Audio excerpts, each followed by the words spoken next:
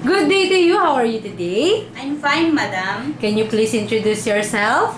Good day, sir, madam. My name is Jacqueline Bagnas Mangantulaw, 26 years old, married, blessed with 2 children. My husband is a tricycle driver. My father is a farmer. My mother is a housewife. I have 4 brothers and 1 sister. I am high school graduate.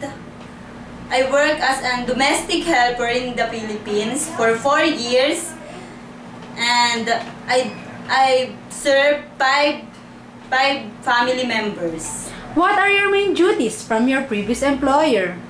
The main duties from my previous employer is maintaining their house clean and preparing foods for them.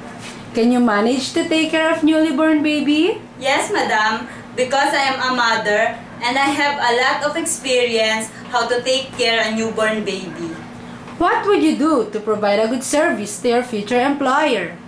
Being hardworking and loyal with them. What made you decide to work in Hong Kong?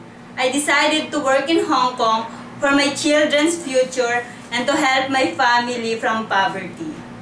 How long do you plan to work in Hong Kong? Until I finish my contract and my employer wants me to stay, I'll stay with them. Since you are first-timer, how will you overcome homesickness? I overcome homesickness by thinking my children's future and doing my duties and responsibilities. Do you have any last message to your future employer? My last message to my future employer is I promise to serve you with all my heart and my loyalty. Thank you very much and hope to see you soon in Hong Kong.